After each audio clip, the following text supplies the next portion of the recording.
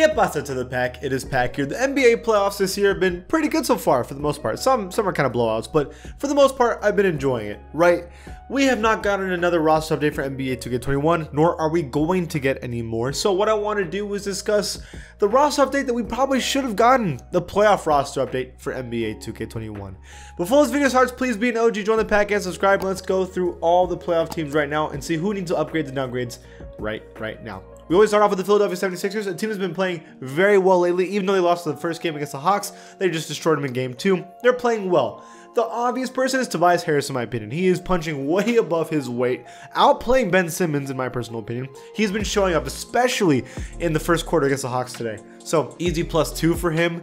And then another person, Seth Curry. The fact that he's anything below a 79, maybe even an 80 overall, so what, +3, +4 for him, is insane. I think he's the 4th leading scorer on this team right now, and it's like not even close for the playoffs. Like, get out of here. He is one of the best shooters in the NBA. He has everything the Sixers needed as a shooter.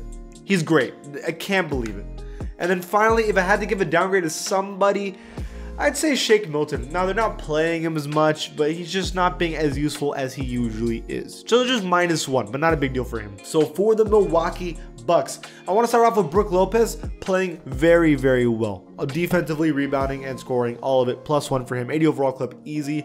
The opposite is Bobby Portis, somebody that's not playing that well. At least, I don't know, I think this is his first playoffs ever from my understanding, so to be fair, that usually happens with somebody that's new. So -1 for him, but he's still, I mean, it's not a big deal for them. And another player that gets +1, Bryn Forbes. He's getting buckets. I mean, he's not a good defender, but that's not what they have him for. They don't need him to play defense. They need him to get buckets, and that's exactly what he's been doing in this playoffs. He deserves a +1 at least, right? This next team for the Boston Celtics, okay? The obvious person is Jason Tatum, at least a +1, maybe even +2. I understand that there's less people helping him because Jaylen Brown is hurt, but in the playoffs against the Nets, he did amazing. He even somehow got a game on them. Like, Jason Tatum is playing amazing. Well, was playing amazing. Rest in peace, right? But yeah, he was averaging, I think, 35 in the series against the Nets. Out of his mind, he's only 22 and only getting better. But my man Kemba Walker's kind of getting older and just not doing what he did last season. And you have to give him a -1. At least a -1 because he just not been playing well. But Marcus Smart had himself a good playoffs. He played good defense, actually got some buckets, so I think it was the second leading scorer for the team. +2 for him. I think he deserves that for sure. Okay, for the Clippers, it's obvious Kawhi +1 at least. I want to throw you guys some stats. 32 points per game on 61 field goal percentage as a forward who also likes to shoot threes. He's putting up the best numbers in the playoffs right now. He is insane. You know, they probably shouldn't have barely beat the Mavericks. They probably should have destroyed the Mavericks on paper, but it doesn't matter. At the end of the day, Kawhi came out of nowhere and pulled through. And playoff P is a real thing now. +2 for him, 90 overall club in my opinion. He's finally playing better in the playoffs. So I think he needs to be upgraded as well. Another person, Reggie Jackson. I'm going to give him also, I'm going to say a +3. He's been playing really well, especially against the Mavericks. He's been the 3rd best player on this Clippers team right now. He used to be so good on the Pistons, and he's looking like Pistons Reggie Jackson in these playoffs. For the Grizzlies, I mean, even though they lost to the Jazz, John Morant played out of his mind this playoffs. +2, easy. He's going to be a problem for the league for a long time. And Dillon Brooks, I can't believe Dillon Brooks is 76 overall.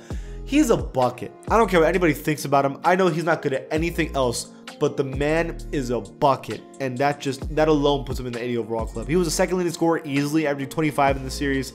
He probably should be the 2nd or 3rd or 4th best player on this team. The fact that he's not at least 4th best player is crazy. Now for the Hawks, Trae Young, 90 overall club. He destroyed my Knicks. There's nothing even more to say. He is so good, and he even took a game off the Sixers so far. He's amazing. He's amazing. Bogdan Bogdanovic +1 as well. He actually, you know, in the regular season, he was not doing good, but he figured it out in the playoffs for sure. He's been a bucket, getting threes, hitting threes, playing really well. Okay, so for the Heat, I don't want to be too brutal on them. So Jimmy Butler -3. I know, I just said that and then that. How he played in the playoffs was just atrocious. I get that they had a very small offseason. They didn't get a lot of time to rest, but Jimmy Butler just didn't play well, and that's just a fact. He's still an 89 overall. He should be, right. He's still great. It's just he struggled in this series. It is what it is, right? Tyler Hero as well played terrible, like absolutely terrible. -1 for him. Shot, I think, maybe the worst field goal percentage in the playoffs so far. Terrible. And then obviously Dragic +2. He played very well. He was the only person on the Heat that I felt played well. So I think he deserves that. The next team is the Utah Jazz. Nobody's going to be like too much of a surprise here. Donovan Mitchell should be in the 90 overall club. He's the best player on this team. He's a bucket. If they want to win a championship, he needs to be amazing. And so far he is. Another player who needed to play good, Bojan Bogdanovic. I don't know if y'all remember. Last year in the playoffs, they lost to the Nuggets, and we were all like, yeah, but Bojan was out. And then this year, Bojan came back, but he started playing terrible in the regular season. But in these playoffs, he figured it out. This team is at full power right now, and Bojan is one of the reasons. He needs to go up +3, 80 overall club again. And then the other player, Derek Favors, has been kind of like irrelevant on this team right now. So -1 for him. But still, he's still fine. So for the Knicks, okay, Julius Randle -2. He had a bad playoffs. It's his first playoffs. I still love him. I still think he's most improved player of the year. Awesome. He had a bad playoffs. So therefore, -2, and that's it for him. RJ Barrett, I'm not going to change because he was already underrated in the first place, so I think he's accurately rated now. But Derrick Rose +2. He was easily the best player on our team in the whole series. So Derrick Rose, the veteran, +2. He played amazing. The Lakers, we're going to get a lot of downgrades here. Dennis Schroeder, -1. Andre Drummond, -1. Obviously, both just needed to do better when Anthony Davis was out, and they didn't. And that's just, like, there's no excuse. There's no excuse. And Kyle Kuzma, -2. He was atrocious. He was maybe one of the worst players in the playoffs this year. Just atrocious. Okay, so for the Mavericks, Luka Doncic, +2. I know you think that's a huge upgrade for Luka Doncic. You didn't see him play. He was dismantling the Clippers. They threw everything at him and they couldn't figure him out. If it wasn't for Kawhi Leonard playing like the greatest player of all time, they would have been the Clippers. But Luka Doncic, was playing like a top 5 player in the league easily. 96 overall for him at least. Porzingis, on the other hand, -3. He played awful. He might be on the thumbnail of this video because he was just so bad. So bad. And then Tim Hardaway Jr. +1. He was the only one on this team that showed up besides Luka. Like, he was the only one that showed up. Good for him. For the Nets, there's no one to really talk about besides Blake Griffin. I think he's playing really good. He's playing like a tool for the Nets, and he's doing a good job of it. He's not putting up amazing numbers, but when you watch him play, he does a good job. +1. He's playing like he wants to win. And I give him credit for that, 100%. For the Nuggets, there's only one obvious one. I was going to say Jokic, but like, putting him in that 97 overall is kind of a lot. But you could argue +1 for Jokic. I'll give you that. But the only obvious one is Austin Rivers, third leading scorer in the playoffs for this team. He's been amazing. I can't believe the Knicks let him go.